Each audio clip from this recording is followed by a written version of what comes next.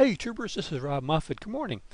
If you use a camera on a monopod to film yourself, it's convenient to have a mirror on the front so you can see if you're in focus and in the frame.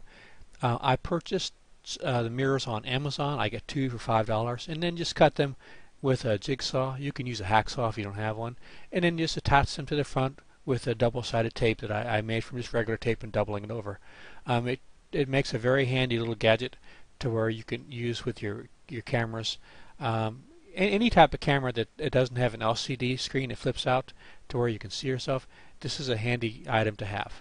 I hope this tip helps, guys. I add more videos every week, and if you like my videos, please share and subscribe. I really appreciate it. I'm trying to grow the channel. Thanks, everybody.